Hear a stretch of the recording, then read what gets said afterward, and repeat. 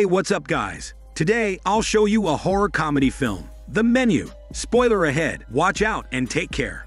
The movie begins with introducing the 11 guests who are about to feast in Hawthorne, a luxurious restaurant on an island. In order to avail reservations, a customer must pay thousands to experience the food because they're made by the celebrity and executive chef, Slowick.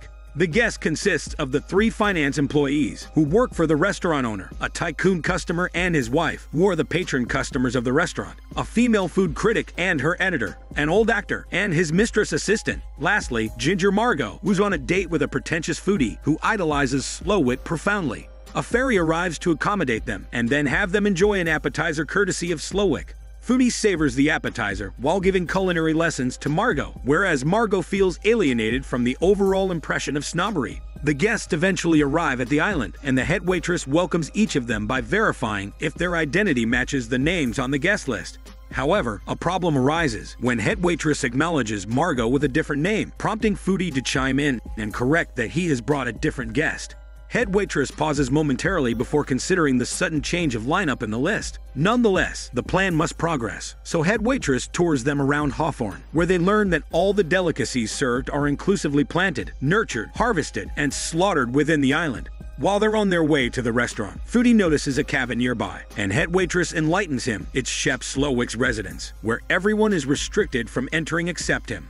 The restaurant comprises a dining area adjacent to an open kitchen. Head waitress encourages them to observe the cooks at work, but taking photos is prohibited.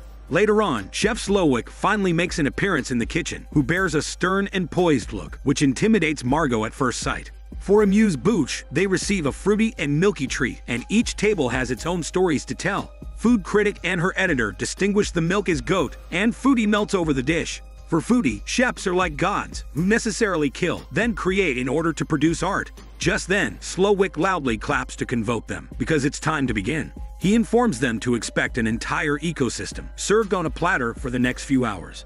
He also incites them not to simply eat, but to savor the flavor in their mouths too. The first course is The Island, a scallop on a rock with embellished sea plants.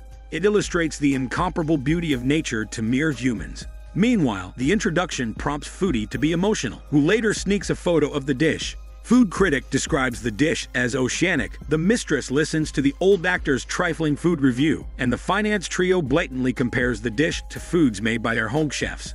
Chef Slowick claps again to present the next course. Bread has existed for years and is considered the food of the common people. However, since these guests are rich and can afford expensive meals, they get no bread. The second course is Breadless Bread Plate, which is just a palette of add-ons from Red Fife. The guests chuckle in disbelief, but their laughter falters when they realize the dish is not a joke. Food critic and her editor ignore the taste, but judge the splitting emulsion instead. Food critic even brags about baking her own bread, when suddenly, head waitress carries a bigger bowl of broken emulsion to their table to show they intend to make a mistake. Meanwhile, one of the finance guy demands bread from head waitress, but when she refuses to serve them, the other finance employee mentions their affiliation with the restaurant owner to threaten her. Still, head waitress refuses, forcing them to give up. Just then, she fixes the guy's table napkin as her way to whisper to his ear that they're going to eat what they deserve and not based on their desire. On the other table, Margot thinks the dish is outlandish for having no bread, but Foodie disagrees and explains Slowick is not a simple chef because he's also a storyteller who ties his foods to allegories. Nevertheless, Margot refuses to eat, which irritates Foodie, who judges her for being oblivious to fine dining. Foodie then grabs her plate to eat them, causing him to accidentally bump a wine glass off the table. Head waitress quickly orders a floor cleanup, followed by an angry Slowick. He demands Margot to eat, but Margot responds there's nothing to eat.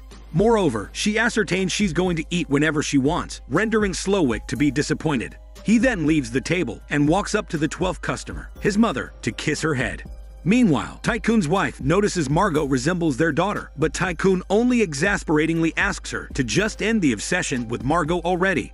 Slowick claps again to present the third course called Memory. It's an elevated chicken taco, meant to evoke a memory for each guest. However, before serving them, Slowick first shares his memorable Taco Tuesday night. One Tuesday night, Slowick was forced to stab his drunk father with scissors in the thigh, just to stop him from nearly killing his mother. However, Slowick regrets not stabbing his father in the throat instead. Afterward, the cooks serve the dish to everyone, but the guests are stunned by the custom-made tortillas before them. The Tailors reveal every iniquity they've committed in life. Foodies secretly took photos of the dishes despite the prohibition. Prince of restaurants that shut down after food critic gave them a negative review. Tycoon committed an affair. The actor's horrible movie calling Dr. Sunshine. And lastly, tax records of the finance trio embezzling money from their company. Obviously, the dishes stirred mixed feelings in everyone. The finance trio even scares head waitress into closing down the restaurant, but she finds the threat unnecessary. Meanwhile, Margot wants to send the tortillas back due to a violation of Foodie's privacy, but Foodie ignores the images and insults Margot's nosiness instead as childish. Margot walks out because Foodie refuses to apologize. She struts the hallway and assumes the silver door is the restroom, but head waitress tells her it's behind another door. When Margot queries about the silver door, head waitress answers that it keeps something special. Margot enters the restroom afterward to smoke near the open window. Outside, a cook strangely carries angel wings into the woods.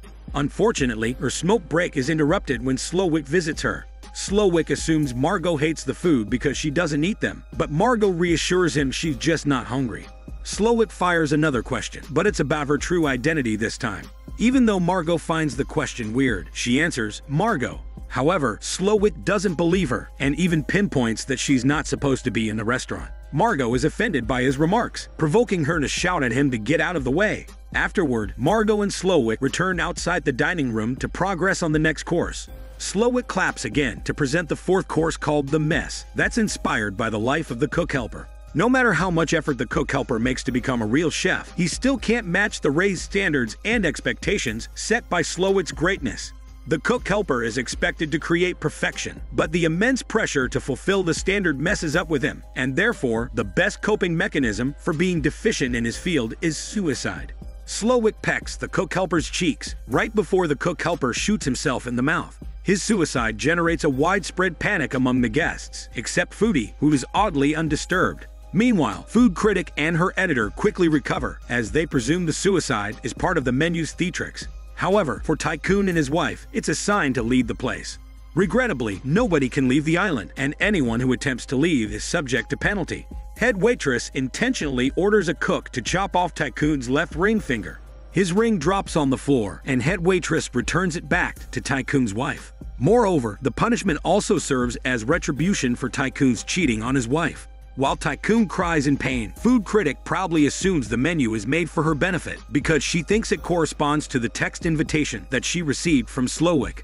Afterward, Margot meets Slowick in the kitchen as per his request. Margot is baffled by the transpiring mayhem, but Slowick still grills her over her true identity. Slowick wants to uncover her true identity because she's not part of the menu. The menu is strenuously planned and tailored for the guest, and her unanticipated presence is ruining it. Therefore, Margot receives an offer to die either with the staff or the guests, but she's still going to die both ways because it's the conclusion of the menu. Margot returns to the seat with a 15-minute timer to decide which side she wants. She's still aghast from the impending death when Foodie parades his jealousy of her. He thinks Slowick offered a kitchen course to Margot, so he calls her unbefitting to be his student. Margot is through with his foul mouth, so she slaps him hard on the face. Meanwhile, the finance guy impulsively grabs a chair to break the window, but the guest falls silent when the window doesn't break at all. They quickly realize they're trapped with Slowick and his cult-like staff. During break, the cooks serve tea to quell the brewing tension as they confront the hard truths in life. Just then, the old actor and the finance guy demand the reason for their torment, and Slowick answers that he thinks of themselves as ingredients for his masterpiece later on. Afterward, Slowick continues to disclose his abhorrence towards each guest. It turns out he hates food critic for being a detached food critic who produces unnecessary scornful reviews that cause demolition to the livelihoods of many chefs. He hates the editor for being a coddler and enabler of food critics' unreasonable judgments for the sake of money. He's also aware of how food critic felt special upon receiving the invitation, but so does he when she's finally trapped in his restaurant. He dreads to end up like the old actor someday who compromised his sellout name and talent to a flopped film, calling Dr. Sunshine in exchange for profit. He also includes the old actor's mistress assistant in the hate list for having no student loans in her university. He hates Tycoon and his wife for being inattentive to what dishes they eat or how often they eat in the restaurant because they couldn't care less. Their wealth made them exploitative to what others might treat as a big deal. He hates the finance trio for using their status and affiliations to mistreat service workers. They're mainly at the restaurant to flaunt their riches, but never to respect culinary arts. He also hates his mother for being unappreciative of his efforts to be a great culinary chef. Despite his endeavor to increase the rates, quality, and standards of his arts, so more rich people are impelled to try his creation, it's never enough. He instantly regrets it upon realizing it's foolish to satisfy insatiable people. Afterward, he professes his hatred to the restaurant owner, his boss, and angel investor, who helped him thrive in the food service industry even during the pandemic. However, behind the financial boost, the owner both questioned the menu and attempted to replace Slowick. Therefore, Slowick must do something to liberate himself from the restaurant owner. After that revelation, Slowick presents the course Fallen Angel, starring the restaurant owner in angel wings while dangling above the water. Everyone watches in horror as the owner slowly descends into the water until he drowns. After the little show, a timer goes off, and head waitress reminds Margot it's time. Margot then meets Slowick in the office to reveal she's an escort who was previously hired by Tycoon to make her roleplay as his daughter while watching him touch himself. Slowick sincerely acknowledges Margot as a fellow service worker like him, and as someone who's been in the industry for so long, he knows Tycoon is a bad customer even without further details. Slowick decides in the end for Margot to join his team because she's like them. Margot then asks if he enjoys giving services, but sadly, Slowick has lost his desire to cook for someone a long time ago, although he admits he misses the feeling. Margot and Slowick later rejoin the guests to go outside. Once outside, the sous chef personally presents the sixth course as The Man's Folly. It's inspired by sous chef's personal experience with Slowick, who numerously attempted to form a sexual relationship with her. When she endlessly rejected his advances, he just stopped talking to her for months. In conclusion, Slowick can escape holding accountability for his wrongdoings because he's the star and a man. Sous chef stabs scissors in Slowick's thigh as payback for his crimes. Slowick then apologizes to her before she goes to the sides because it's time for a game. When Slowick instructs the male guests to attempt an escape off the island, they unhesitatingly run away fast. The game is meant to show how most men can easily leave behind their loved ones when facing adversity. Only Foodie stays behind to prove he's different from men, but Slowick orders him to join too. Meanwhile, the female guests return inside to eat the meal. Sous chef even ends up in tears after they shower her food with compliments. Moreover, sous chef tells them the menu concludes with everyone dead. Afterward, they drink wine, and Margot finally reveals her real name. Eventually, the male guests are caught, and they return inside for the final course. Unfortunately, the menu can't progress due to one more problem. Slowick approaches Foodie to make him confess that he already knew the menu ends with everyone dead, but he still hired Margot after his girlfriend broke up with him because Hawthorne doesn't accept a one-seat reservation. Margot attacks Foodie after hearing the confession, but when the guards break them apart, Foodie remains unapologetic.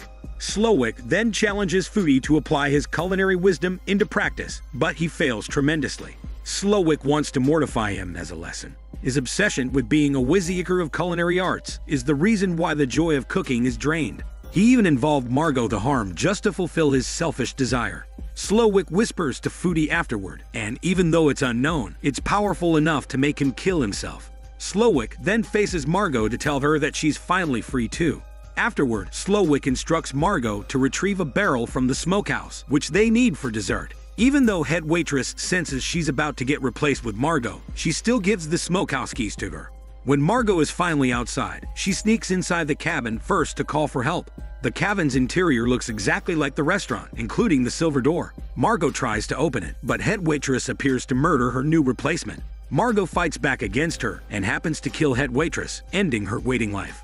Afterward, Margot uses her keys to enter behind the silver door where she discovers mementos of Slowick's past. A newspaper clip of food critics' review for Slowick's old restaurant, Hawthorne's opening day, his family picture, and a candid photo of young Slowick smiling while flipping a burger. Coincidentally, there's a radio too, and Margot uses it to call for help. Margot shortly returns to the restaurant with the barrel. When she sits down, Slowick sits across her to let her know his intentions for tonight are pure, despite his atrocious conduct before.